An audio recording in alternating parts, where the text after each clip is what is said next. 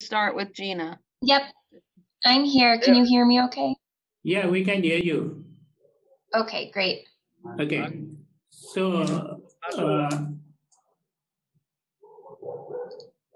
now we are waiting for Tyler and Mark. Well, let's go ahead and get started because I don't think Mark says anything until later on, and Tyler's not going to be able to talk anyway. So, next slide. Next slide. So now is my turn to welcome you all. So namaste and good morning and good evening to everyone. So we thank you and welcome you all with this short notice for the training. So we are very thankful to the participants from the different hospital, doctors, physician, nurse, and the focal person from all the 4 hospital. So we are honored to welcome and thank you to Dr. Joshi, Hospital Director, and Dr. Basudha Shrestha, Senior Consultant Microbiologist, for presenting and sharing the expert and experience as a resource person for this training. So we are very much grateful to our international expert from the Henry Ford Health System for the technical assistant for this program. So we heartily welcome Dr. Marcos. So maybe he will join after a few minutes. Marcos is here, and Dr. Gina Mackey, physician, infectious disease division, Henry Ford Health System, and Dr. Linda Kaljev, senior investigator, TIDA, program coordinator from Henry Ford Health System Global Health Initiative. Our entire team would like to acknowledge them for their continuous support and guidance. So we welcome you all for this learning process, and with your cooperation and support, we'll make a success of this glamour telemedicine project with your support. So thank you, welcome you all. So now I would like to request all of you to introduce yourself. Maybe we can start from the Linda from Henry Ford Health System. Linda. Hello, welcome everyone. I'm Linda Kalji, as Deepak said, from Henry Ford Health System Global Health Initiative. So, Gina. Hi, I'm Gina Mackey. I'm an infectious disease physician at Henry Ford Health System, also working with the Global Health Initiative. Have been working in Nepal for a while and enjoy working with everyone and miss being there. Okay. So Tyler, I cannot see in the screen, so maybe he is not here. So Marcus, okay, he can join later on. Yeah. So now can we move to the Dr. Joshi and Basudha as a resource person? Dr. Joshi.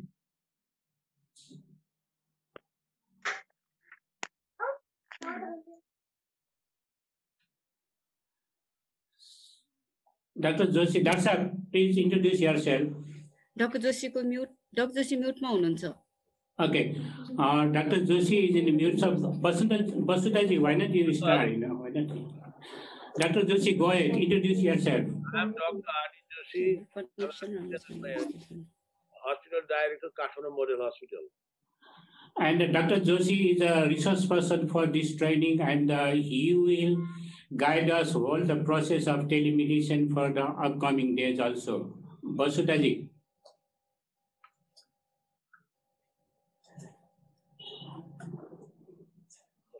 Namaste, good evening, and good morning, everyone. I am Dr. Basudha Shrestha, Senior Consultant Microbiologist of Kathmandu Model Hospital. I am taking a class on antimicrobial resistance in this training session. Thank you. You must welcome. So next, can we start from the BPKIS, Dr. Deepak Yadav? Why not you start first? Yeah, thank you, Deepak sir. Good evening, everyone, and good morning, our Henry Ford System, Global Initiative Health System. Dr. Linda, Dr. Taylor, Gina Kaji, so all. Respected our resource persons, myself, Dr. Deepak Kumar Yadav, working BP Kola Institute of Health Science, School of Public Health and Community Medicine here as a additional professor, and we have our team here, and I'm the focal person from BP KHS. Thank you all. So from other colleague from the BPKIS, please go ahead, introduce yourself. BPKIS, other colleague. Hello, good evening, all of you. I am Dr. Chaturan Yadav, resident doctor in BPKS Dharan, in faculty of in Department of General Practice and Emergency Medicine. Thank you, Dr. Yadav. Next, please. BPKIS, yeah. Namaste and good evening. I'm Jenisa Shrestha from Dharan. I'm currently working at BPKIHS at Emergency Department as a staff nurse. Thank you. Thank you. Next, please. BPKIH. Namaste, I'm Susmita Yadav. I'm a nurse. I'm working in BPKIHS at Dharan. Yeah, next, please. One more from the BPKIS. Good evening, everyone. I am Dr. Roshan Dakal from BPKHS, working Department of Community Medicine. So, thank you, Dr. Dakal. And from Shetty Zonal Hospital, Provincial Hospital. Little bit, I want to add that these are our team. Yeah. Dr. Roshan, Dr. Saturaman, Jenisa, and all. Yeah. So we all with you in this team. Thank you. Thank you. So from Shetty Provincial Hospital. Namaskar and good evening, everyone. I am Dr. Sirvadar Kamar, Senior Consultant Physician, Shetty Provincial Hospital. Thank you. Yeah. Thank you, Doctor. So next from Shetty Hospital, yeah. Namaste, everyone. I am Dr. Pradeep Misra, working pediatrician in Shetty Provincial Hospital. Thank you. Thank you, Dr. Misra. So next. Good evening, sir and ma'am, everyone. I am Kishore Srestha, Medical Recorder Officer, Shetty Provincial Hospital, Angadi Kairali, Far West, Nepal. Thank you. Thank you, Kishore. Next, please, in from the Shetty Hospital.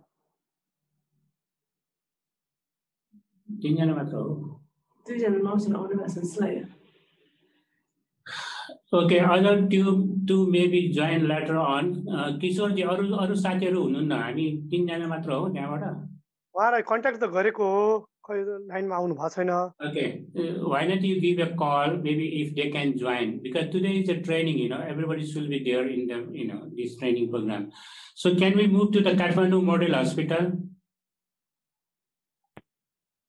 Kathmandu Model Hospital. What's Dr. Muna Palike. Namaste. Good evening. I'm Dr. Muna Palike. I work as a registrar in Department of Medicine in Kathmandu Model Hospital. Thank you, doctor. So next, please, from Kathmandu Model Hospital.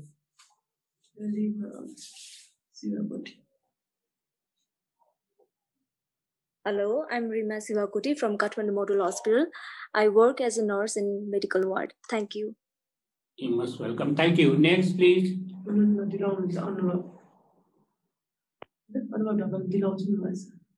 So Anubhav Dakal will join after a few minutes anyway. So if there is nobody from the Kathmandu Model Hospital, can we ask to the Kirtipur Hospital? Kirtipur Hospital ko hununcha? Namaste. I am Dr. Pratik Raj Karnikar. I am working as internal medicine registrar at Kirtipur Hospital. Thank you. Thank you, doctor. Next, please, from Kirtipur Hospital. Hello, namaste everyone. My name is Pranita Maharjan and I am working as a ward in charge in Kirtipur Hospital in General Ward. Thank you. Thank you. Next, please. Dr. Saranya.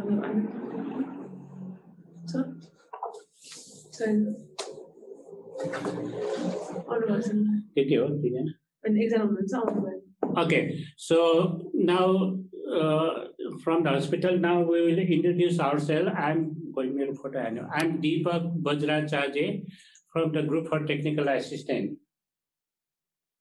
Namaste, I am Pramod Bajracharya from Group for Technical Assistant.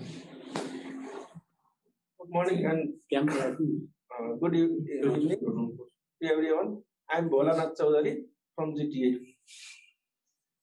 Namaste, I am Nishman Joshi, Meal Manager from GTA. So Nilesh Man Joshi is a focal person for this project. So if you have any questions, you can send a mail to him. Namaste, I'm Lenjana Jimmy from GTA. Namaskar, I am Kshitish Karki from Group for Technical Assistance. So if anybody join later on, they can introduce themselves. Now maybe we'll continue. Linda, is okay?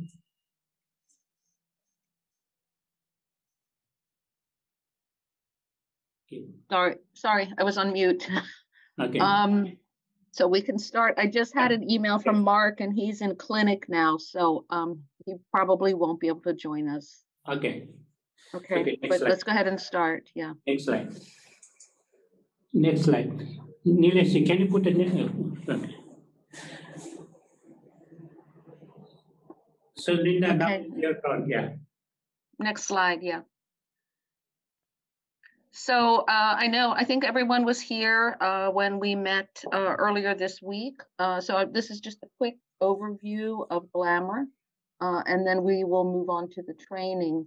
As you know, Glamour is a web-based repository for curriculum, lectures, and resources to supplement both this training and trainings we've done in the past, and to support AMS or stewardship programs in health facilities in Nepal. The original web platform was launched November 2020, and this particular, this new second year is a program that is running between last October 2020 and September 2021. Next slide.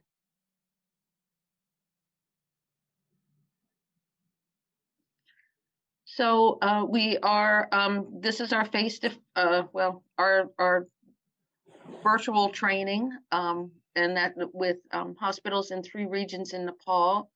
And we will be training our physician and nurse champions, or AMR champions, during this time. We will also ask you to complete the web-based training. And there are 2 tracks on the platform. One is for the champions, and the other is for healthcare providers. So once you've completed your training, we will ask you to support other providers in your hospital to go through the web-based training. And we will support both synchronous and asynchronous interactions. So like today, we will continue to have some meetings so that you have opportunities to ask questions.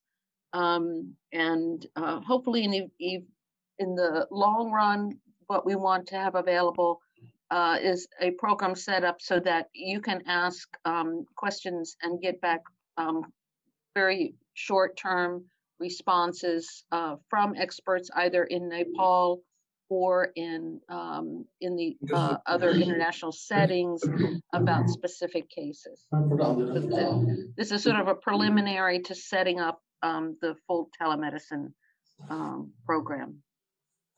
And one more slide. I showed this last time, so I won't go through this, but again, as you can see, there are a variety of different modules, a few extra modules for champions, which really focus on the WHO toolkit and implementation of AMS programs in hospitals. And I will have a brief presentation about that later on. And the next slide. So there will be an evaluation. So we'll have qualitative interviews. We may, at least initially, those will just be written questions that we will ask to understand how the process is working and any challenges that you are having with the process. We will also, at the end of once everyone has gone through all of the training, there will be a 3-month period where we will ask you the physicians, the prescribing physicians, so anyone who's prescribing, to keep a brief logbook of any recommendations that they make. And so once everyone has been through the training, we will discuss that in more detail.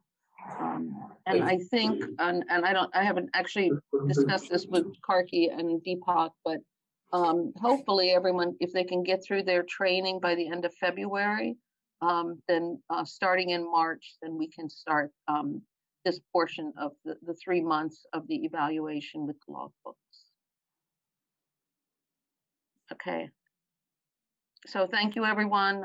If there are any questions, but again, that was just a quick overview to summarize what we discussed the other day in the kickoff meeting.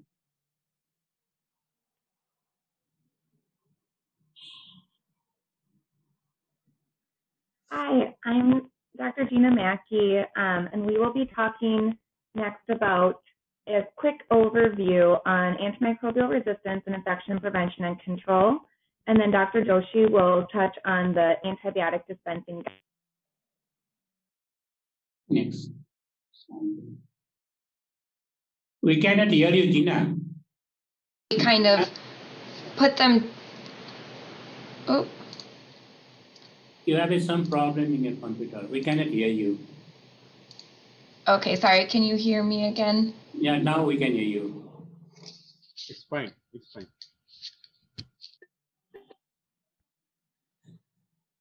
Sorry, I think I cut out there. Can you hear me again?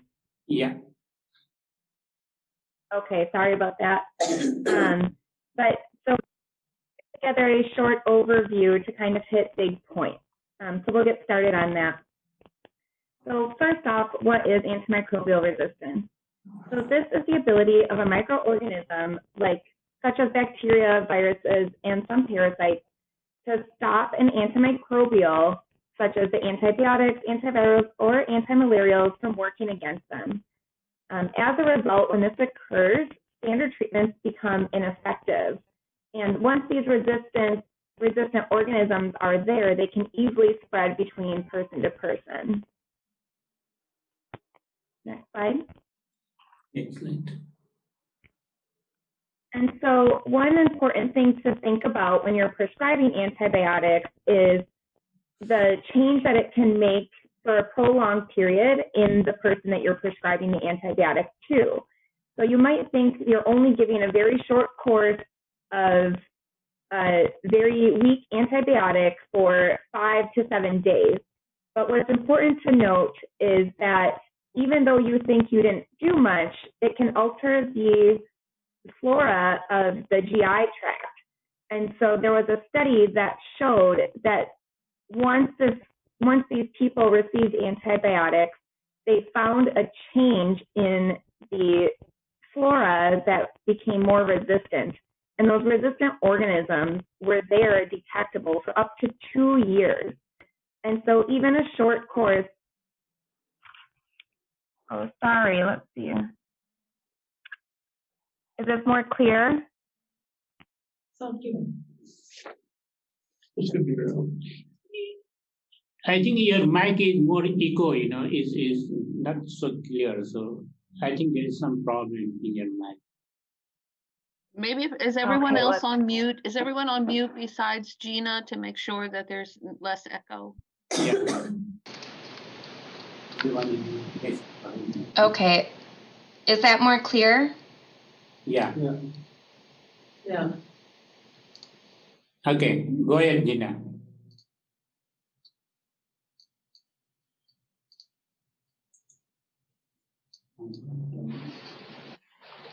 Okay.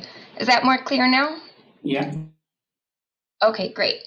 And so just to summarize this slide, this is just showing that even a very short course of antibiotics can create resistant organisms within that host, within the person that the antibiotics were given to for an up to 2 years duration.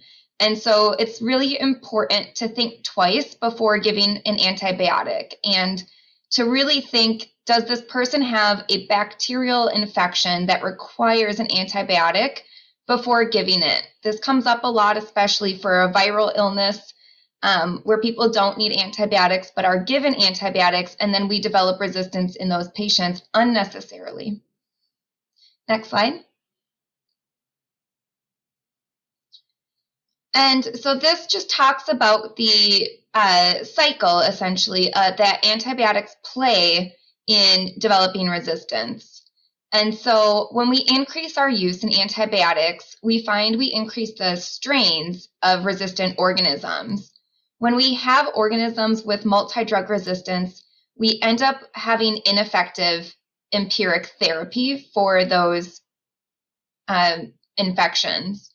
With ineffective therapy, we have to increase hospitalizations, often using our bigger gun antibiotics that require intravenous therapy.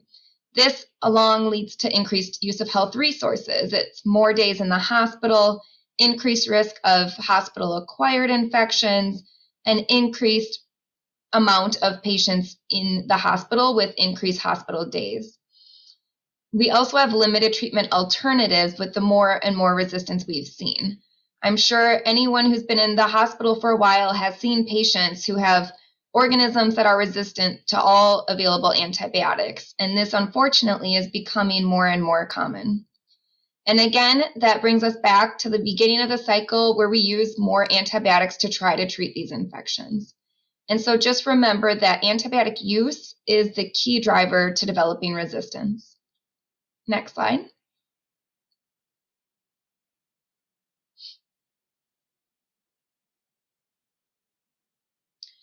So what can we do to help antibiotic resistance? So antibiotic stewardship is one of the most important tools we can use to help save the antibiotics that we have. It's important to note that there's not many new antibiotics coming out on the market. And often the ones that come out are combinations of our older antibiotics. They still develop resistance quickly, and there's very few new antibiotic classes. And so since we can't rely on new antibiotics or more antibiotics, we have to try to do what we can to make sure the current antibiotics we have continue to work. And so stewardship programs have been shown to improve patient outcomes as well as patient safety. They reduce resistance, and then they've been shown also to have a reduced cost for both the hospital and for the patients. Next slide.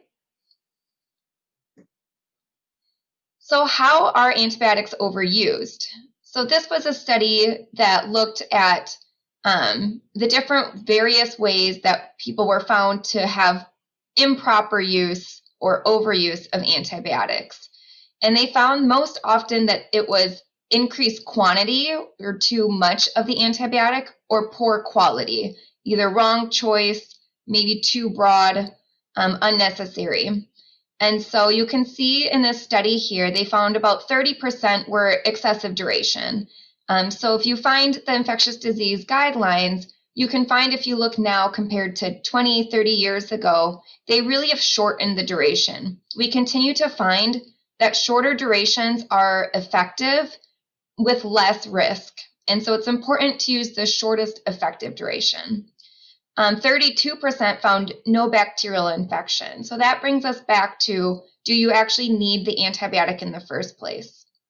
And just of note, they found 30% of antibiotic days were inappropriate overall. Next slide. So some useful stewardship tips. So when you're prescribing antibiotics and working with patients, these are some things you always want to be thinking about. So always important when possible to get bacterial cultures, and the highest yield will be prior to antibiotic use. And so if able, you want to try to obtain the cultures before you give the first dose of antibiotics. Once someone's been on antibiotics, your yield for a positive culture becomes much lower. Also important to stay up to date with your hospital's antibiogram. And so I know Basuda always creates a wonderful antibiogram, and this can be different within different hospitals, even in the same city. If you don't have an antibiogram within your own hospital, you can look at neighboring hospitals as they're probably similar, but this will show you in your population how much resistance is there to specific antibiotics. Another point is the quinolones. So the quinolone antibiotics, they develop resistance quite easily, and so we prefer to avoid those for empiric use. We are okay with transitioning to them, especially if you find that they are already sensitive, but try to avoid them as your first choice. And then look for duplicate antibiotic coverage, which is almost always unnecessary. So if, for example, if you're using piperacillin tazobactam or another combination that has anaerobic coverage, you don't need to add metronidazole, for example, because they're both anaerobic coverage. So always just look at what's prescribed and look, do you have any duplicates? Can you take away an antibiotic that's not giving you any extra benefit? Next slide. So infection control, this goes hand in hand with stewardship. So like we just spoke about, stewardship is important to try to prevent development of resistance. Infection control helps with, once that resistant organism is already there, trying to prevent the spread from one hospital to another hospital, or sorry, one patient to another patient, or between hospitals as well. The Infection Prevention Control Program has 3 goals.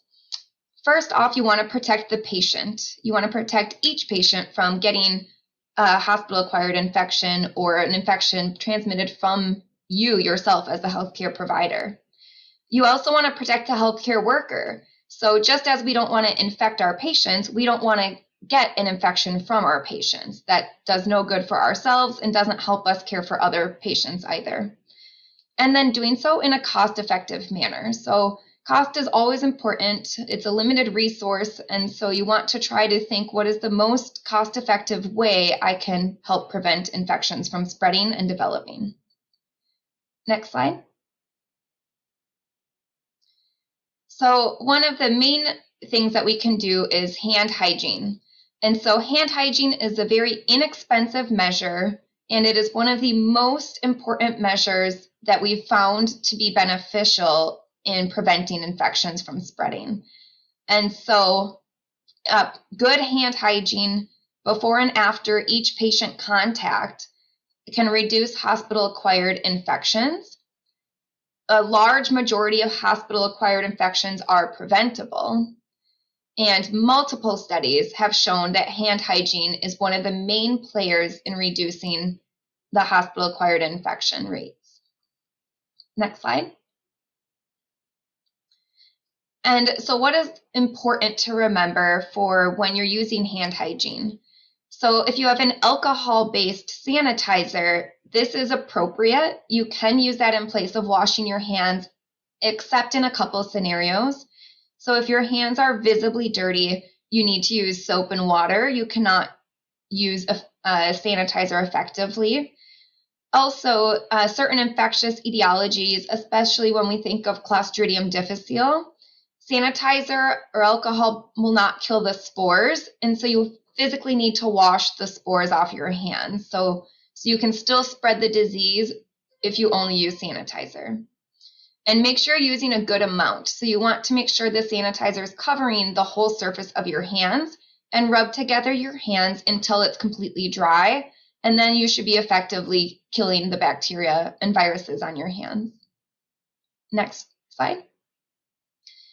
And like I preluded to, a hand hygiene should be done right at the point of care. So I know it's not always easy to find the hand sanitizer, but if you're noticing that you're going to see a patient and you have to walk down the hallway to find hand sanitizer, that's something to bring up to the hospital administrator or environmental service to try to increase the amount of places there are hand sanitizer. So either put it on a cart that you can take with you from patient to patient, that is effective, or if there's rooms, you can place them on the walls between patients. And so, of course, if people have to walk out of the room to go find soap or hand sanitizer, it's going to make staying with good hand hygiene a lot more difficult. So keeping it within reach for each patient is key. Next slide. Also, we want to remember surface contamination. So our hands are obviously a big source for bacteria, but also when cleaning the environment, we want to think of high touch surfaces. So I think often I see, the floors being kept very clean, but also we need to think about, any handles, doorknobs, computers, any shared equipment as well. These can definitely harbor a lot of bacteria, and they often harbor our very virulent and hard to kill bacteria that cause severe infections. So just make sure that whoever's responsible for cleaning the patient areas is also targeting the high touch areas. Next slide. And another important part of infection control is personal protective equipment. I think this has come to light more than ever during the era of COVID. And so different precautions will be there for different disease processes. So standard precautions are always using good hand hygiene. Sometimes we need additional precautions. So if you're touching, blood or any secretions, using gloves is important. If you think you're going to be splashed, such as in a procedure or surgery, then using a gown and a face shield or goggles is important. For certain organisms that are very resistant, we try to do contact precautions using a gown and gloves in an effort to prevent transmission between patients. Droplet precautions, everyone I think is very aware of this now with COVID, but other viruses such as influenza as well require droplet precautions, and that would be using a mask. And then airborne isolation is really for mostly tuberculosis, measles, and disseminated varicella. So since those can persist in the air for a long time, having a respirator mask around those patients when possible is important. Next slide. So in summary, antimicrobial stewardship and infection control play a very important combined role in stopping the spread of antibiotic resistance and the development. And stewardship is important to decrease resistance from developing, where infection prevention and control is important to stop the spread of the resistant bacteria and other organisms. And just always remember and always promote hand hygiene, as it is the biggest, most important thing we can do to stop the spread of infection. And thank you. I think that's all from me. And I think Dr. Joshi will describe the antibiotic dispensing guidelines.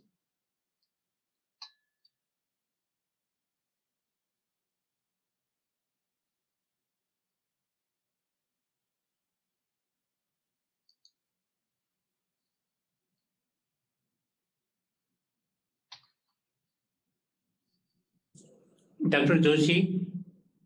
Hello, can you hear me? Yeah, now we can hear you. Thank you, Dr.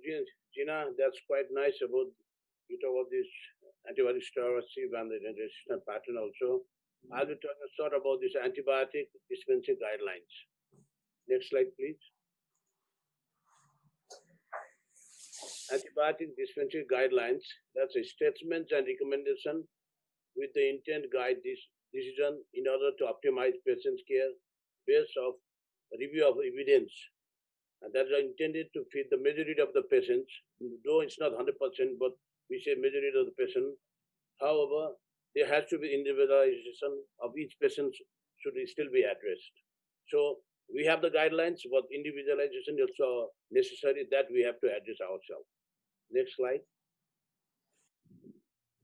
So in these guidelines, first, what it comes to is to improve the patient's outcome and the quality of the care also. And then to reduce the inappropriate variation in practice. So depending on not depending on the doctors, different hospital, you can have a different practice. It has to be, reduce inappropriate variation in the practice also. And we have to encourage our proven treatment also. And the same way, we have to educate our providers, healthcare providers, whether other consultants, registrar levels, even we have nurses also, and even other healthcare other providers. Then that will improve the efficacy of the healthcare also. Next slide. We have current guidelines for the Nepal Stewardship program are mostly adopted here in the 2019 guidelines here. That include, we have the empirical use of the antibiotics, then they have definite use of antibiotics. We have the duration time, like between 5 days up to 2 weeks also, based on the indications. And we have, first we try to use, if try to step down into oral, and if there's a renal patient, then we have to think of the renal dosing also. Next slide.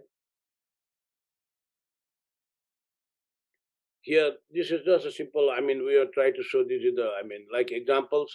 So if the suspected pathogens are, yes, pneumonia, then we try to give empiric therapies for the ceftriaxone plus azithromycin for 5 days. Like we have mycoplasma, chlamydia species. We try to give doxy or amoxiclav also. Legionella for the specific we give fluoxetine. These are like just a guidelines I want to show you, That's what we are doing. Next slide. Now, as we have discussed, we discussed about this. Even Dr. Linda has told us about this, and Dr. Gina also told us this. There are very few antibiotics on reserve in pipeline, so we have to be very careful about how to keep this antibiotic on reserve. Well, there's a categorization by the WHO is about assess, watch, and reserve. They are recommended to be used as the last resort options when there is no alternative, other alternatives have failed.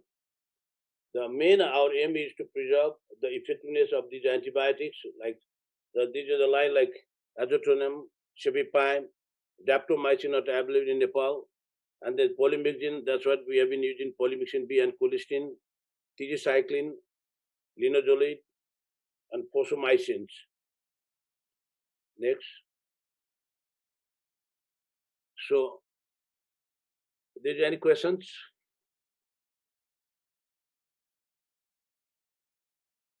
Hello. Thank you, Dr. Joshi and Gina. Does anyone have any questions for either Dr. Joshi or Dr. Gina? You can use the chat box also if you have any question. Thank you, sir. A very nice presentation and very much informative. Hello, I'm audible, sir?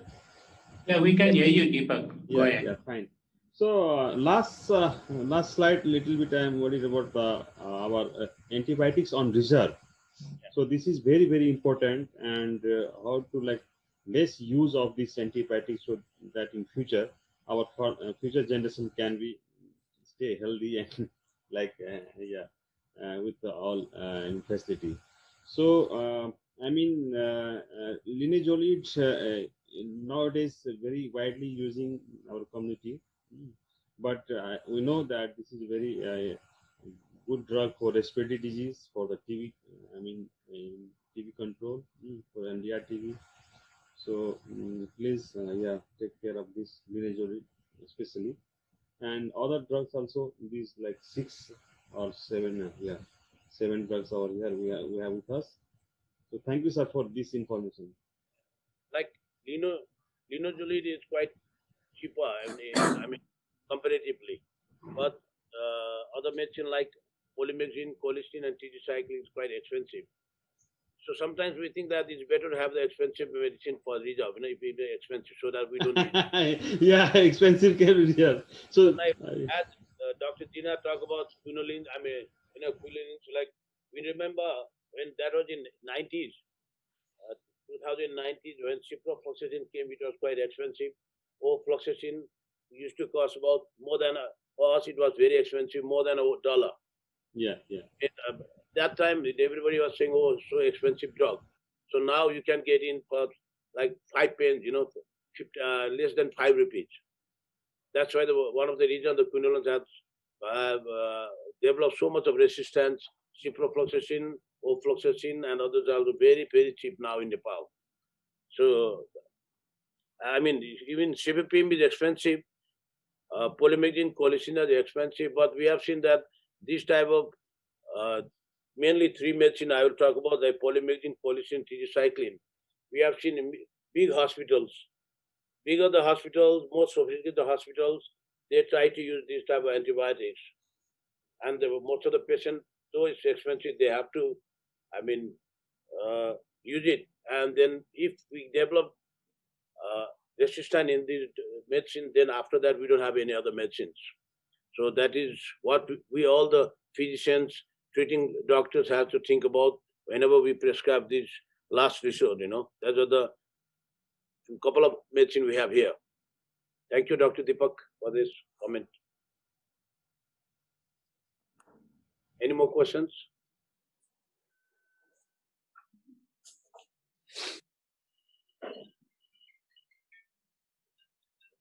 I think, Linda, you can take over the mic. Yeah, so I think we'll just move on. Next, we have Dr. Basudha Shrestha, the lead consultant microbiologist from Kathmandu model, who will expand on information about antimicrobial resistance.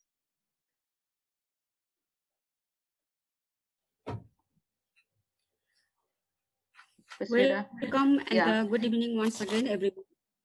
I am Dr. Basudha from the Kathmandu Model Hospital. So I talk about the antimicrobial resistance. So next slide, please.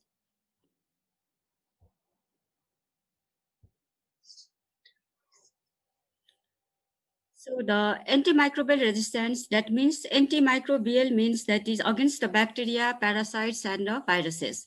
So here what we talk about today is about the antibacterial resistance. However, everybody says antimicrobial resistance for antibiotic resistance as well. So all of us know that the struggle of the mankind against infectious disease is well known. The discovery of the antibiotics led to optimism that infections can be controlled and prevented. However, infections are still the leading cause of the death in the developing world. This is due to the emergence of the new disease, re-emergence of the disease once controlled, and the more specifically due to the appearance of the antimicrobial resistance. Now, actually, what is antimicrobial resistance then? Antimicrobial resistance is the ability of a microorganism to stop an antimicrobial, such as the antibiotics or antivirals and the antimalarial, from working against it. As a result, standard treatments become ineffective and infections persist and may spread to others. The rise of the antibiotic resistance is leading to the untreatable infections which can affect anyone of any age and in any country. Next slide, please.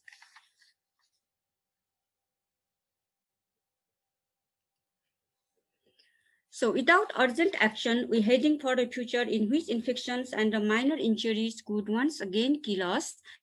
So this is the picture from the lecture from the 1945 of the Alexander Fleming's. Here, at that time, he said that it is not difficult to make the microbes resistant to penicillin. And at the time when he discovered the penicillin, he already speculated that the time may come when the penicillin can be bought by anyone in the shops. Then there is the danger that the ignorant man may easily underdose himself, and by exposing his microbes to the non-lethal quantities of the drug, make them resistant. And now today it became truth. So next slide, please. So development of the resistance in the microbes is ruled by the Darwin's theory of the survival of the fittest. So next slide.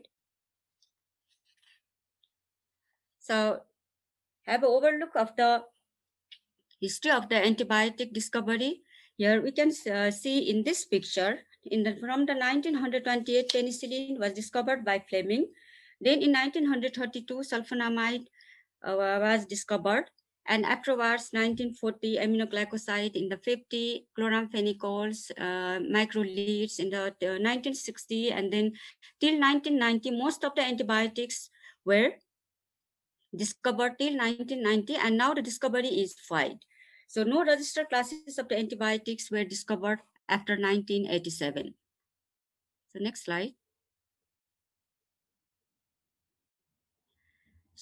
So before coming to the mechanism of the action of the bacteria against the antibiotics.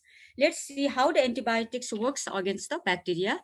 Here, there are the antibiotics are classified on the basis of the mechanism of the action. In this picture, we can see how the antibiotics works against bacteria. First of all, the structural integrity. Among the bacterial cell wall synthesis inhibitor or the cell membrane synthesis inhibitor drugs are beta-lactams, penicillins, cephalosporins, vancomycins. In the case of the cell membrane synthesis inhibitor drug is polymyxin. And sulfonamides are they interfere with the essential metabolites. And another one is interference with the nucleic acid synthesis are nalidic acid, fluoroquinolones, and rifampin. Similarly, 30S unit ribosomal unit inhibitors are aminoglycoside, tetracyclines, and the tigecycline. 50S inhibitor drugs are erythromycin, clindamycin, chloramphenicol, linezolid, and streptogramine. Next slide.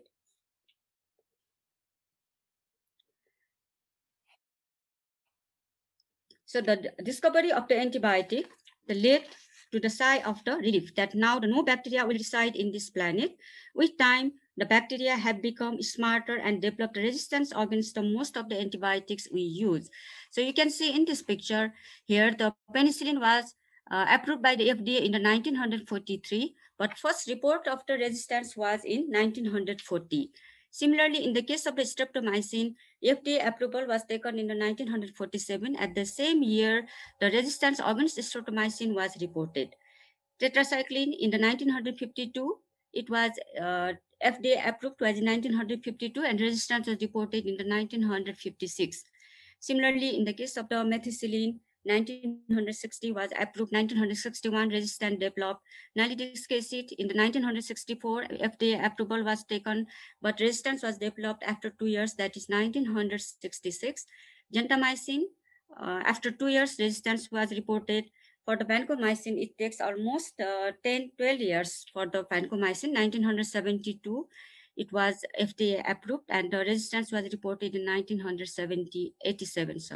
Cefotaxime, 1981, FDA approval was taken and the first reported case of resistance was in 1981 for the MC beta-lactamase. And for the extended spectrum beta-lactamase resistant organism against cefotaxime is reported in 1983. Linezolid, 2000 FDA approval was taken, but already it's 1 year before it was first report case of the resistant was in 1999. So next slide. So what causes the antibiotic resistance then? Antibiotic itself promote antibiotic resistance. If a patient taking a course of the antibiotic treatment does not complete it, or he or she forgets to take the doses regularly, then resistance strains get a chance to build up. Next slide. Antibiotic pressure and the resistance in the bacteria also promotes the antibiotic resistance. The antibiotics also kill the innocent non-pathogens which are inside our body, and this reduces the competition for the resistant pathogens. The use of the antibiotics also promotes the antibiotic resistance in the non-pathogens also. These non-pathogens may later pass the resistant genes onto the pathogens. So next slide.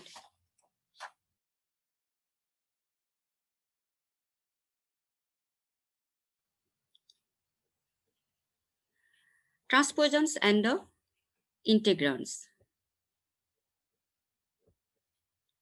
So resistant genes are often associated with the transposons. Transposons are the genes that easily move from the one bacterium to another. So many bacteria also possess the integrons, and these integrons are the pieces of the DNA that can accumulate the new genes. Gradually, a strain of a bacterium can build up a whole range of the resistant genes, and because of this, the group to the other strains or the other species of the bacteria also. Next slide.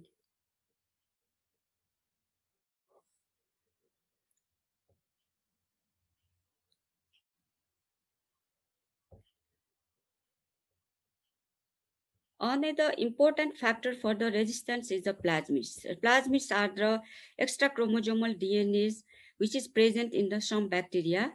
So in this picture, you can see the plasmid PLW1043. This is a kind of the plasmid, and a single plasmid can carry the genes to resist the many different antibiotics. And in this picture, we can see this plasmid carrying trimethoprim resistant gene, penicillin family resistant gene, also vancomycin resistance, streptomycin resistance, even though the disinfectant resistant genes also carry. And also this plasmid also carrying those kind of the genes to help the plasmid to spread among the other bacterial species also.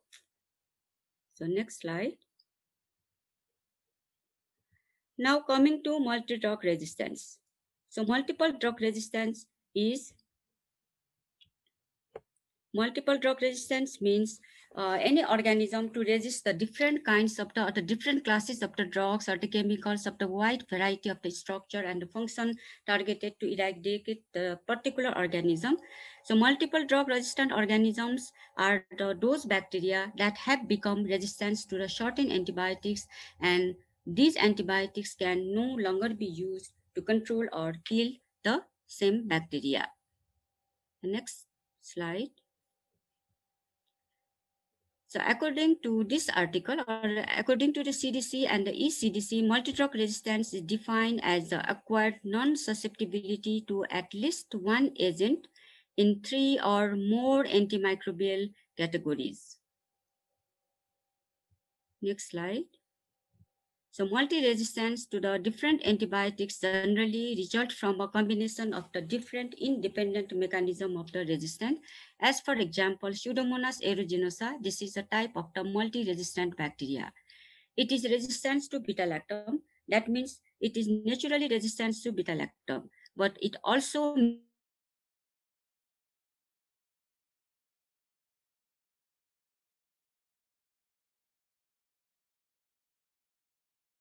MRSA, they become resistant to the most of the antibiotics and with the frequency of the high resistance.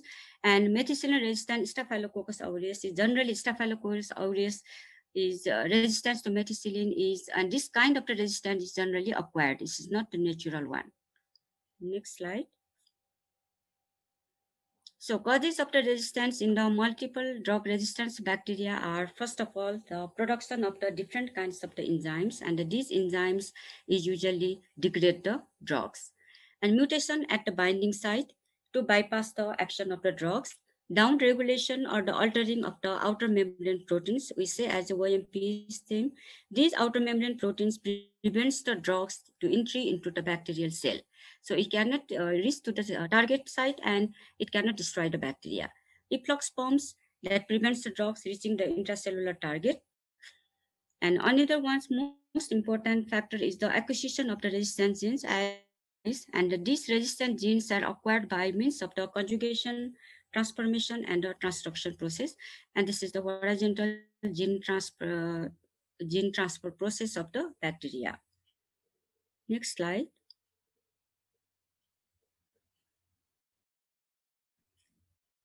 Next slide, please.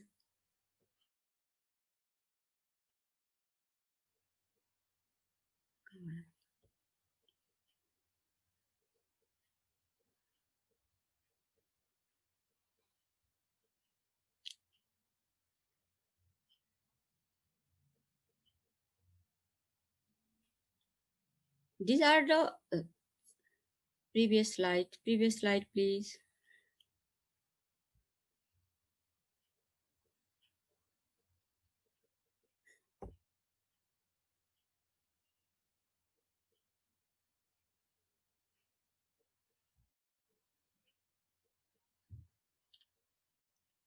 These are the two studies that was done in the early 1960s, and which was one was published in the Nature in the 1968.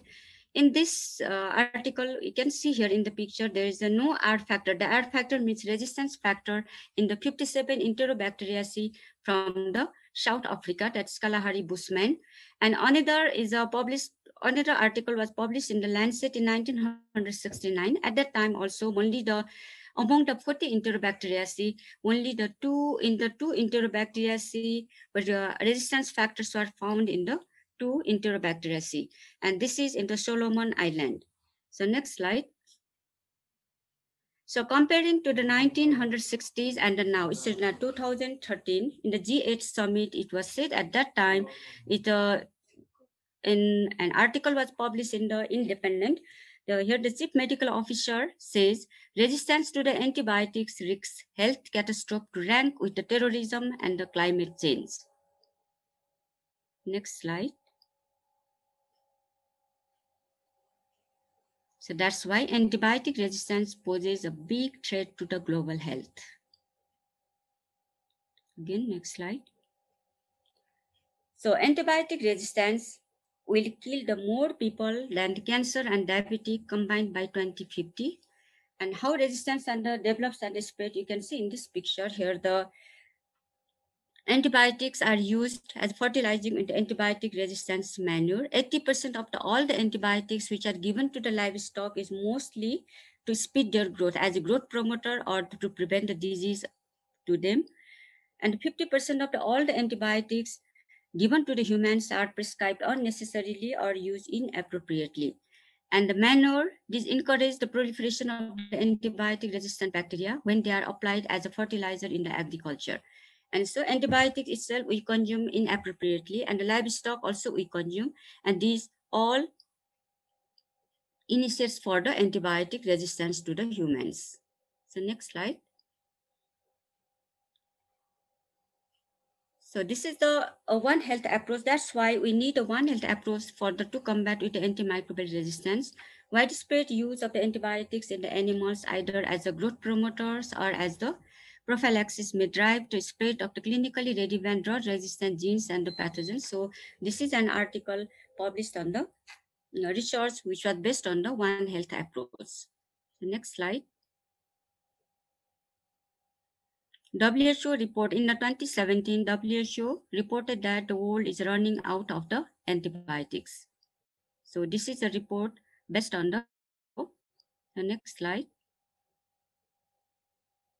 So in this picture, we can see here this cartoon says the crisis is mostly invisible. So antibiotic resistance crisis we cannot see here now. Usually we still do have at least one antibiotic active for each patient, but there is no antibiotics, no new antibiotics in the market, and the resistance is on the rise. We all know about that. So experts say we can fall at any time.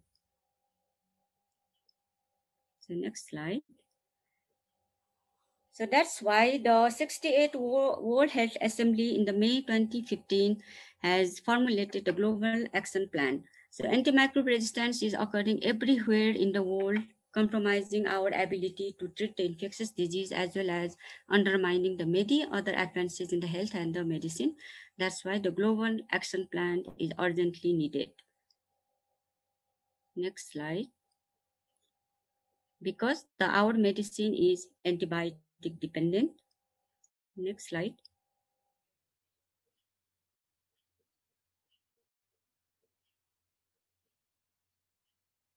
So this is a simple example of the E. coli. E. coli, we all is familiar with this bacteria. All of us know that this bacteria is a normal inhabitant of our intestinal tract. It can cause simply the urinary tract infection, and also it may cause the severe bacteremia. Because antibiotics are so effective, we have forgotten how serious things can be. Now, many of the E. coli have become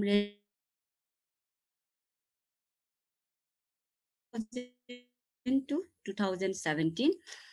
In this period, we see the third generation cephalosporin in the ESBL, that is in the form of the ESBL, extended spectrum beta-lactamase producing Escherichia coli are developed in between in this period.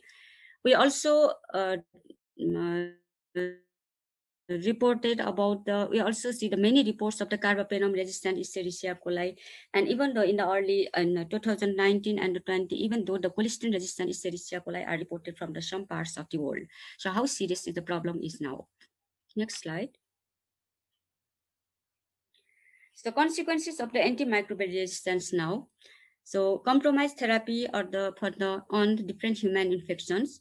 There is serious complication for the elderly people as well as for the children. And because of the antimicrobial resistance, there is increased length of the therapy, and we have to go for the more doctor visits, prolonged hospital stay, and obviously there's a significant increase of the treatment cost. That's why the bacterial resistance is a major threat to public health. Next slide. This is a research article published in 2009.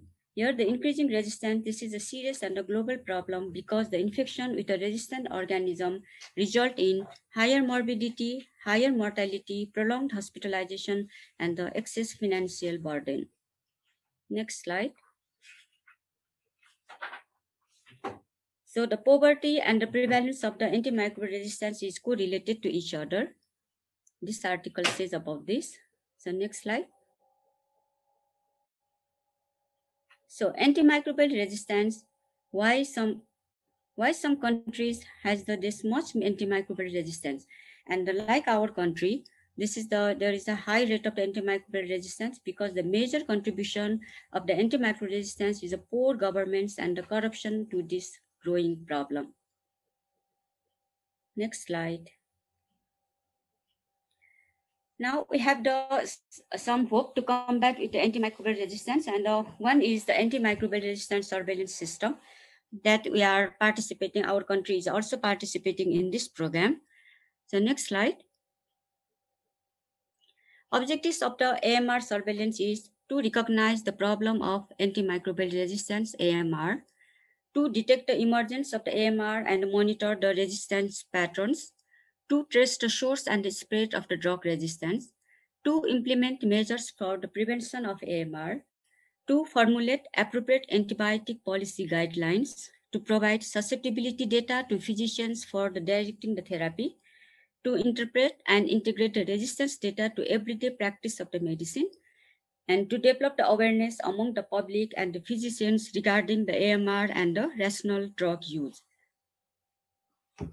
Next slide. So lab-based AMR surveillance is going on in our country also, and how is it working here? It was started in 1999 with the 9 laboratories monitoring only the 6 pathogens of interest at that time. Currently, 7 provinces are also included here. The 22 hospitals laboratories, I think more are also adding over it, are included in the AMR surveillance, monitoring the 10 organisms of the interest. And these 10 organisms are categorized as enteric fever and the food poisoning organisms such as the Salmonella species. Diarrheal illness is the Shigella and the Vibrio cholerae. Bloodstream and respiratory infectious organisms are Streptococcus pneumoniae and Haemophilus influenzae. For the STDs, Neisseria gonorrhoeae, complicated UTI, extended spectrum beta-lactamase producing Escherichia coli. Nosocomial pathogens are MRSA, MDR Klebsiella, and the MDR Acinetobacter species. So in the 1999, 6 organisms, Shigella, Vibrio, Streptococcus pneumoniae, Haemophilus, and Neisseria are included. From 2002, I think from the 2001, the Farakpur Chittagong outbreak of the Salmonella, at that time, the enteric fever, Salmonella typhi and the paratyphi was included in this surveillance. And from 2009, ESBL producing E. coli were added. From 2013, MRSA was added in this surveillance system. And from the 2016, MDR Acinetobacter and the MDR Klebsiella were added. So next slide. And these organisms were selected because of this classification of the WHO. WHO has put the medium priority organisms in the Shigella species, that is fluoroquinolone resistance, ampicillin resistant Haemophilus influenzae, and penicillin non-susceptible Streptococcus pneumoniae were taken as a medium priority. High priority was given for the fluoroquinolone resistant Salmonella, clarithromycin resistant Helicobacter pylori, vancomycin resistant Enterococcus faecium, third generation cephalosporin and the fluoroquinolone resistant Neisseria gonorrhoeae, fluoroquinolone resistant Campylobacter, vancomycin resistant and methicillin resistant Staphylococcus aureus. These 3 organisms in a high priority, and critical priority was given for the carbapenem and the third generation cephalosporin resistant Enterobacteriaceae. carbapenem-resistant Pseudomonas aeruginosa, and the carbapenem-resistant Acinetobacter baumannii. But among them, the distinct organisms are selected for the AMR surveillance system of our national network.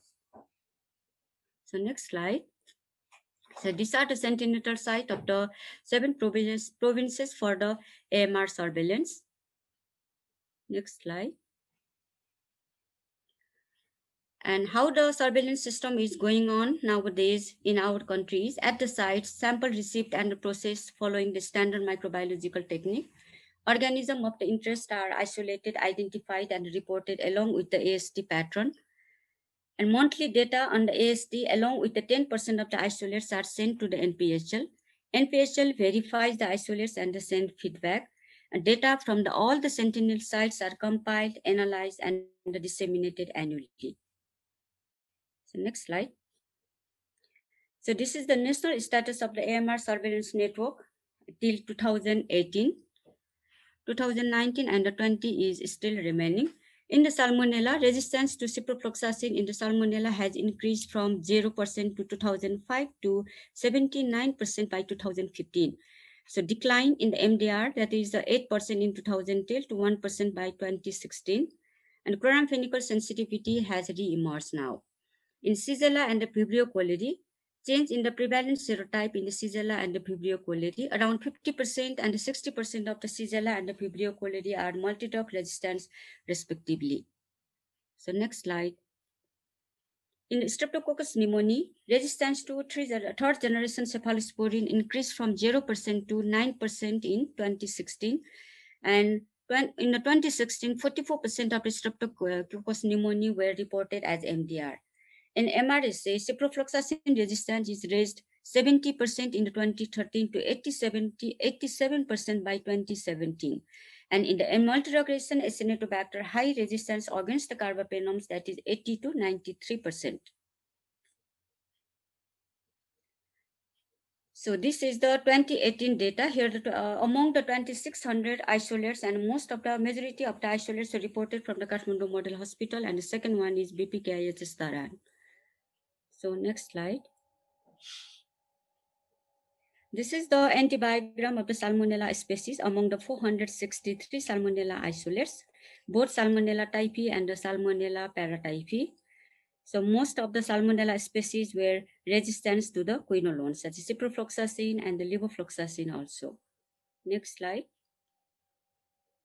For the Shigella species, among the Shigella species, the 4 Shigella dysentery, Shigella flexneri, Shigella shoni were reported, and other Shigella species as a Shigella species reported, and 31% of the Shigella isolates were MDR, exhibiting resistance to 3 or the more classes of the antibiotics. But all the isolates were found to be sensitive to chloramphenicol, gentamicin, and the cefixime. The next slide. For the Vibrio cholerae, that is one isolate was resistant to the both ceftriaxone and the cefixime, while the other was susceptible. So we do not have to worry about the Vibrio cholerae till 2018. Next slide. For the Streptococcus pneumoniae, most total of the 80 Streptococcus pneumoniae were reported in the 2018, and most were isolated from the sputum, and most of the cases were reported from the more than 60 years of the age group in both of the sexes. Next slide. So Streptococcus pneumoniae isolates, among the 80 isolates, most of the isolates were resistant to the erythromycin, clindamycin, and also the cotrimoxazole. Next slide. For the Haemophilus influenzae, only the 8 Haemophilus influenzae isolates were reported in the year 2018, and all the isolates were susceptible to ceftriaxone, meropenem, and the azithromycin. Next slide. Neisseria gonorrhoeae, the reported isolates exhibited 53% resistance to the ciprofloxacin and the 50% towards ceftriaxone. Next slide. So this is the antibiogram of the ESBL E. coli isolate from 2018 among the 657 ESBL producing E. coli isolate. Most of the E. coli isolate were resistant to the beta-lactam inhibitor drugs, that's amoxicillin, clavulanic acid. 92% isolates were resistant to this amoxicillin clavulanic acid. Next slide. So the constraint of the AMR surveillance program is there is a lack in the communication between the human health, veterinary, and the other sectors. So it is very difficult to the One Health approach in our country. There is a lack of the regulatory bodies. There is no strict law against the violators, and the lack of the good infrastructure and the dedicated human resource here. And another problem is there is a lack of the national LMI system. So the data cannot be obtained for the actual picture of the AMR status of our country. The next slide. Now the way forward, National Action Plan was finalized, but it to be endorsed by the cabinet. And the another most important thing for us is the Fleming Fund grant is accepted for the country, and the phase 1 is already, it was done, and now the phase 2 is running, and this is for the developing the infrastructure and the building the laboratory capacity for the microbiology labs in the country. The next slide. So we all have a role to play to combat the antimicrobial resistance. So we have to put hands together to combat the antimicrobial resistance.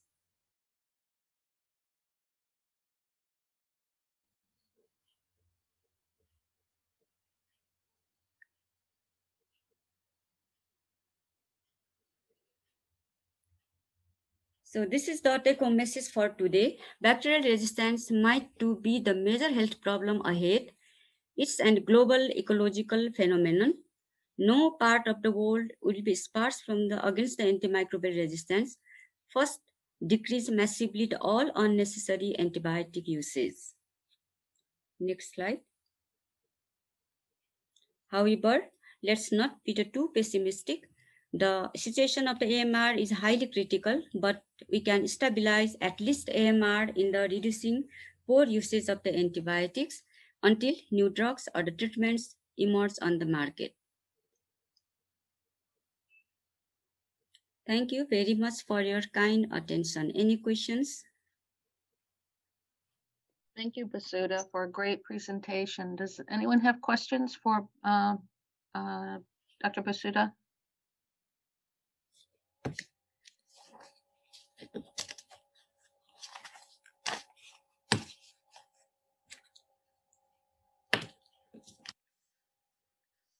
If you have a questions, please use the chat box. Otherwise, we can move ahead. I think we can move on. Okay. So, Linda. Hi, Linda. Yes. Yes. So, Dr. Madan Upadhyay from the Director of the Curative Division also online. So, I requested him to give the closing remarks. So, just for your kind information, Linda. Okay. Well, thank you for joining us. I just have this one short presentation. Yeah. And then I think we'll be ready to close. So, Okay. we also want to see if anyone has any final questions. So let's go ahead and move through this. So I want to talk about the WHO toolkit that they put together for hospital-based stewardship. That the entire toolkit is available, through our program. It's on the web. It's on the web platform. It's also readily available through the internet. So I just want to go through a little bit, just a couple slides about sort of what's in the toolkit, but it should be seen as an important resource to thinking about developing stewardship programs in hospitals in Nepal. Henry Ford and GTA and other groups in other countries worked together on a feasibility study of this toolkit I guess it was about 1.5 years, 2 years ago. And input was given from a variety of people from national level and hospital levels in terms of content for the toolkit. The toolkit's divided into 3 sections. One is structures, so the core elements that support stewardship, both in terms of at the national level and at the hospital level. And as Dr. Basuda mentioned, she said that there is a national action plan on AMR. that has been developed in Nepal, which is waiting endorsement. So these structures are based very much on, and this toolkit is very much based on the global action plans and national action plans across the globe. The second section is on interventions, so stewardship programs and guidance on how to plan, perform, and assess interventions in hospitals. And then the third section is on education and training. Next slide. So if we think about at the hospital level, what are the key elements to, or the core elements to successful stewardship? Leadership, having the commitment of the leaders, prioritizing antimicrobial stewardship programs within their hospitals. Human resources, as Dr. Prasuta mentioned, within hospitals and outside of hospitals, stewardship is a responsibility of everyone. And so this is not just a program focused on physicians. We're talking about everyone who's working in hospitals in terms of stewardship programs, infection control, etc.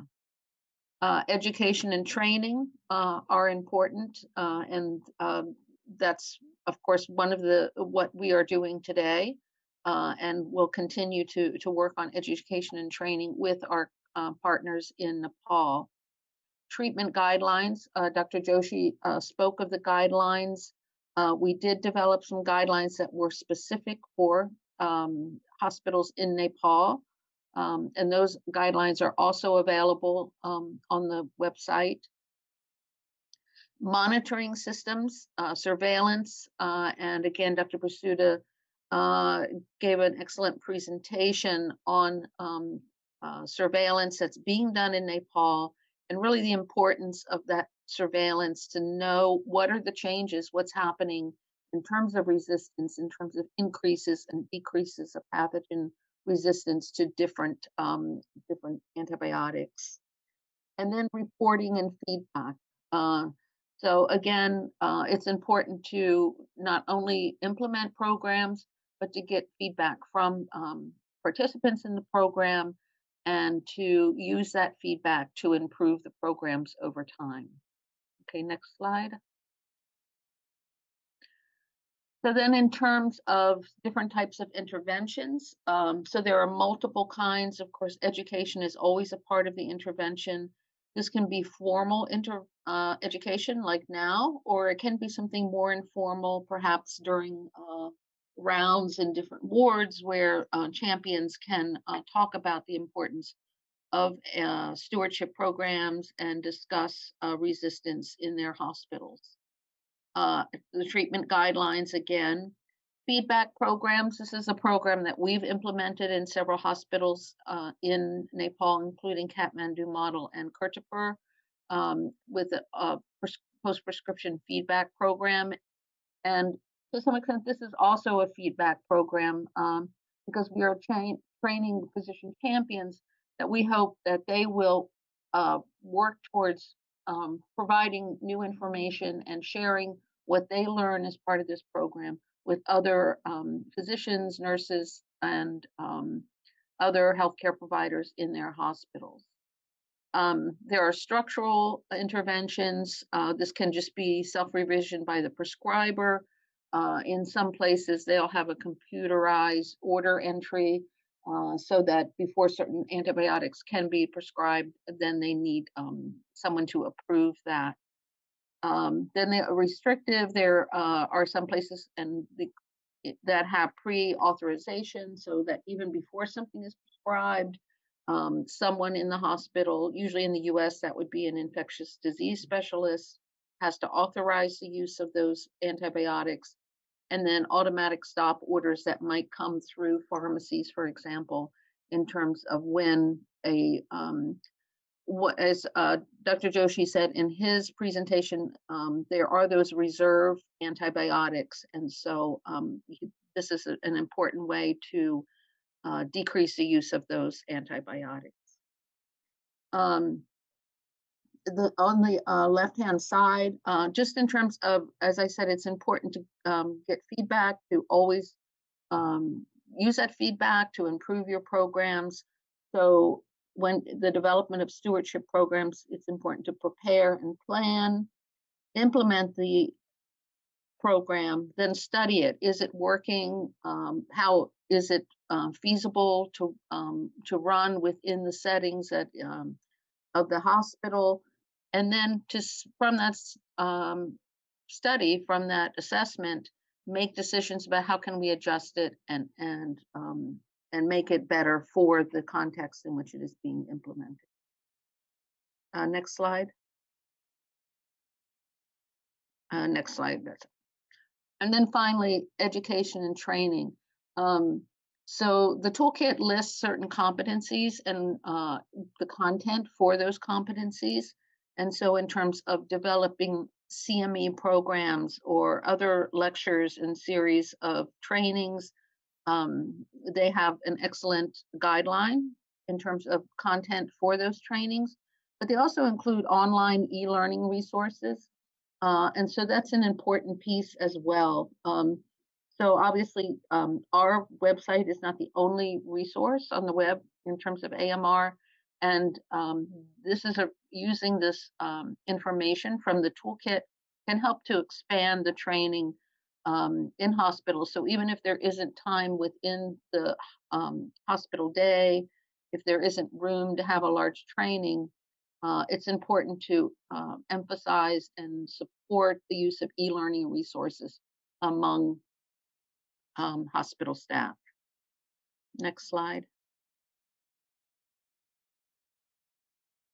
Okay, so that's just a brief introduction. Again, that toolkit is available on the website. I would, strongly suggest have an opportunity to look through it. There's a lot of important information. It is based on the Global Action Plan put out by WHO. And of course, the National Action Plan in Nepal is parallel and very similar in terms of what Nepal is looking to achieve in terms of decreasing resistance and increasing stewardship. So thank you. Any questions? Next slide. So does anyone have any comments or questions about the training before we go to our closing?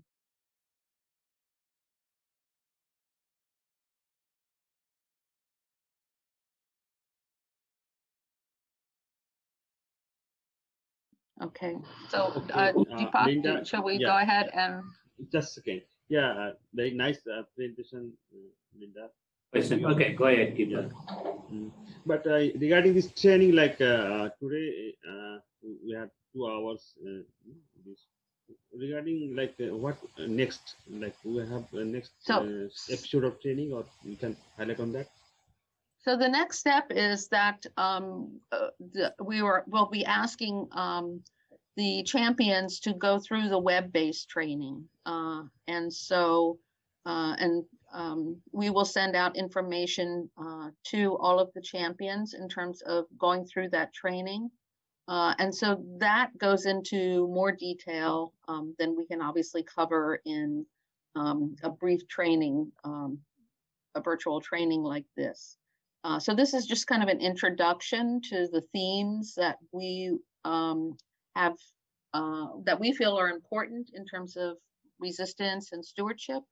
But I think it's something close. It's 2021 modules within the training program, as well as a couple of lectures. One that was given to both by Dr. Gina.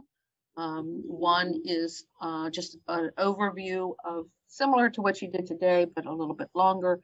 But she also has including a lecture on AMR and COVID. So, so really the next step will be going through the modules within the website. And then once that is done, actually implementing some change within the hospitals in terms of champions, taking what they learn and seeing how they can implement it within their own hospital settings. Thank you. Thank you very much. In the model, one second. In the model, we have like a guideline also.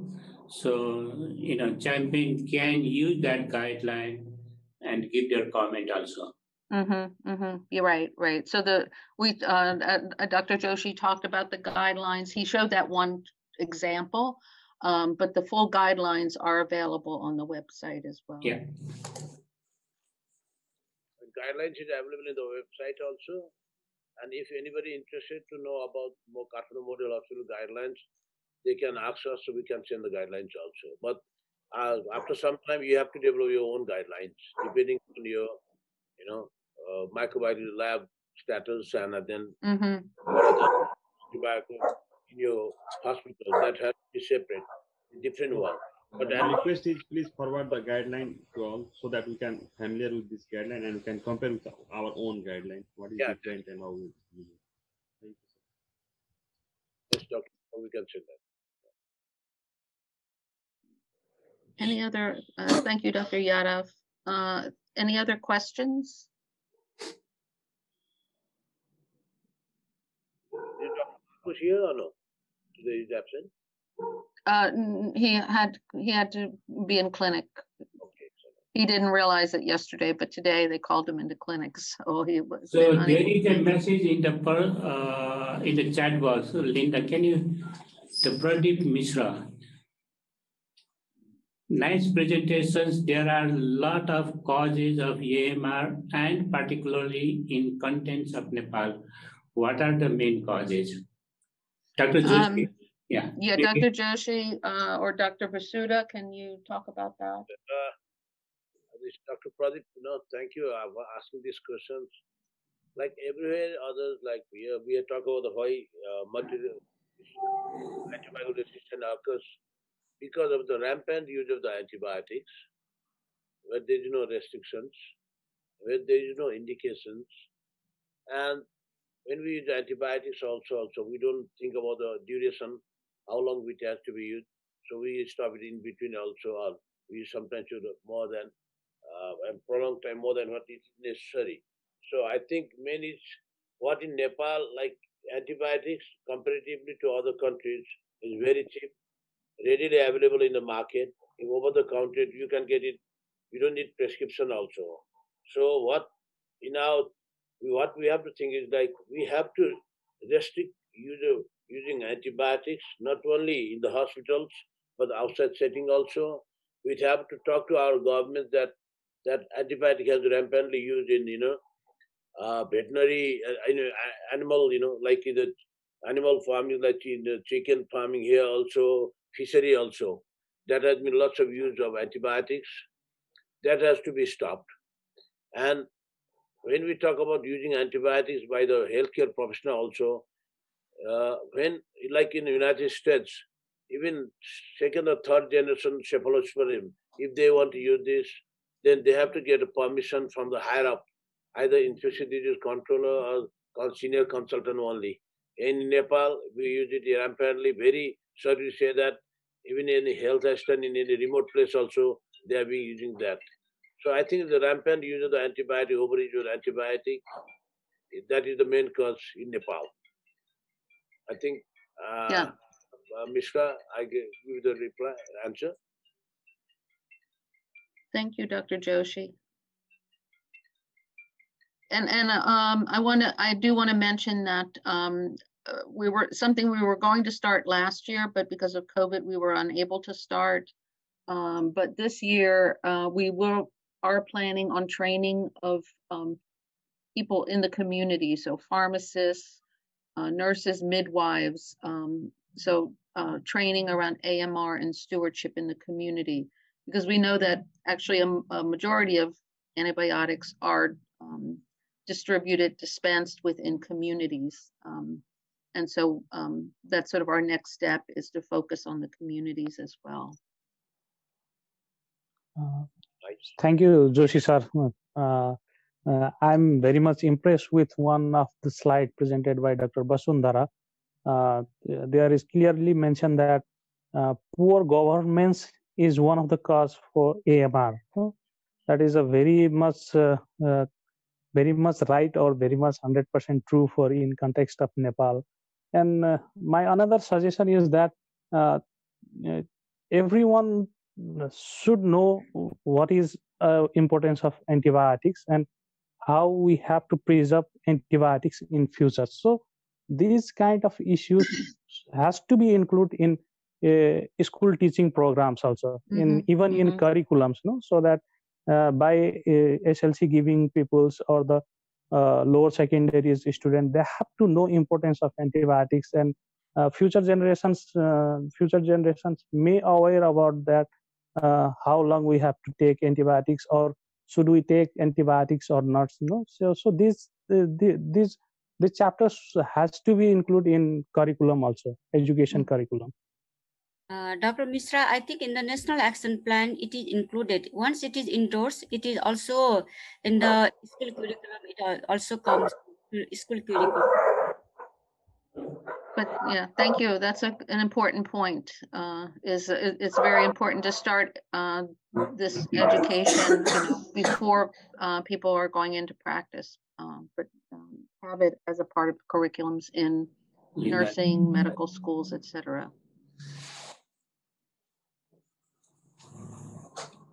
Any other comments or questions?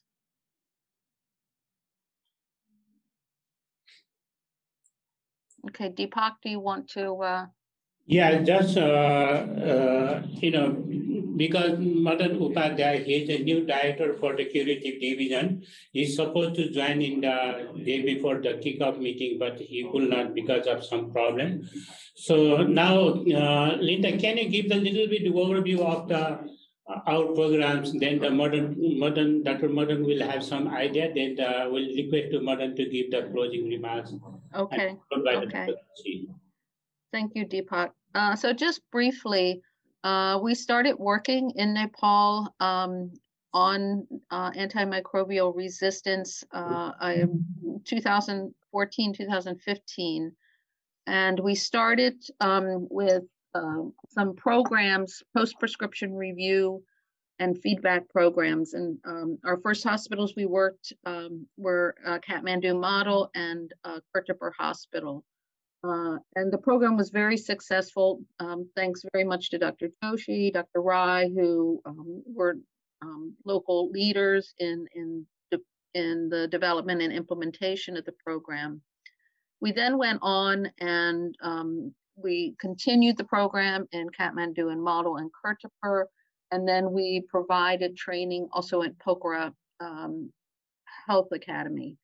And again, that was a very successful program. That was a program that focused on wound and burn care, which is a major issue and in which resistance is a severe problem, not only in Nepal, but throughout at a global level. So we implemented that program. And then, so we moved on to this, Deepak and myself and others at Henry Ford, we felt like one way to expand our training would be through a web-based platform. So we implemented the platform last year. It was delayed by COVID, but we were able to implement and pilot the program in November, December of 2020. And we had approximately 155, 156 participants go through the program. And so this is the second year of that training. We are expanding the program so that we train our AMR champions, who are both physicians and nurses, so that they're participating in this virtual training. They will also participate in the web platform training. We will continue to have some of these synchronous activities in terms of touching base with our champions, and having our champions and leaders like Dr. Joshi and Dr. Basuda, who support us in this, moving towards using the information that is learned by the champions to push forward stewardship interventions in hospitals in Nepal. And also to develop this is sort of a first step towards developing a telemedicine program whereby experts in AMS, experts in resistance can help other physicians prescribe antibiotics that are appropriate for the specific condition and decrease use of the reserve antibiotics, reduce duration of use, etc. So that's where we are now. This is the first training for the physician champions in our second year of the GLAMOR project. And as I mentioned, we are also this year going to move out into the community and provide training to community pharmacists, nurses, and midwives. Deepak, anything you want to add? Great overview. Just for this telemedicine, we are working with 4 hospitals. One is the Far Western Region City Provincial Hospital, and eastern part BPKIS Hospital. In the central region, we are working with Kathmandu Model and the Kirtipur Hospital. Dr. Madan, for your kind information. So, Dr. Madan, do you have any questions, or maybe we are going to now closing out session? No, it's okay. Okay. So now I would like to request Dr. Madan Upadhyay. He is the Director of the Curative Division, Ministry of Department of Health Service, Ministry of Health, for closing remarks. Then after his closing remarks, then the final closing, I would like to request Dr. Joshi, followed by. So Dr. Madan Upadhyay. So, thank you, Deepak sir. I want to congratulate and thanks Dr. Basudha, GTA, and Linda for the nice presentation, and thank all the champions. I think there are a lot of things to be done. We are still in the endorsement of NAP, and I don't think this AMR we should be having a blame game. It's multi-sectoral and multi-functional approach. We all are responsible for AMR and AMS, which we have started. It's a very good initiation. There are a lot of things to be done by government also, and by public-private partnership and multi-sectors. We can go ahead. We all know the reason behind AMR, and we have to mitigate it. So I think we all should be moving towards with positive vibe that we can achieve this the challenge, and we will minimize antimicrobial resistance to AMS. Thank you for giving me chance and letting me with you all. Thank you. Yeah, Thank you, Dr. Madan. Thank you. And I will come to you. And good evening. Deepak, go ahead. Good evening and congratulations. Thank you. So I would like to request Dr. Joshi for closing remarks. Vote of thanks. Today we have quite a nice, training session. So this is the initial one for the AMR Champion Training. We have very nice talk starting from Dr. Lina, then Lina also. I got a short overview of antibiotic prescribing guidelines, and Dr. Basudha has talked quite a lot extensively about the antibiotic resistance, how the bacterial resistance comes, and why AMR at risk, how can AMR be addressed like that. So this is very, very interesting. And when Dr. Linda also talked about the WHO antimicrobial stability toolkit also. Now, this the GLAMOR 2, with our 3 different province hospitals and so many champions for the antibiotic stewardship program, I think we can do quite a lot, and we can tell our government also how dangerous this antibiotic resistance and with this Ishtavatsi, how can we do better, and how can we preserve our this pipeline, few last resort antibiotics like that.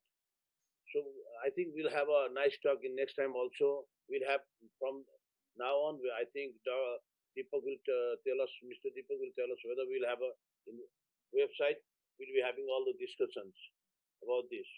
So this is very interesting, and 2 hours it just went through like that. Thank you, everybody. Thank you all the Henry Ford Hospital team. Thank you, GTA, and all our champions and our consultants from different hospitals. Thank you. Thank you, Dr. Thank you, Dr. Joshi. So, Linda, do you have anything to share, or maybe we'll close it now? No, I think we'll close up. We're just about within. We're a little bit finished a little early, so that's good. I know it's getting late there in Nepal, so I just want to thank everyone for participating today, and of course, especially want to thank our presenters, Dr. Joshi and Dr. Basuda. And Dr. Gina, who I think is off the line now, for providing the real content that was so important to this presentation. So thank you, everyone, and have a good rest of your evening. And we will be in touch both by email and through, providing more information in terms of next steps for the Glamour 2 program. Thank you. Thank you.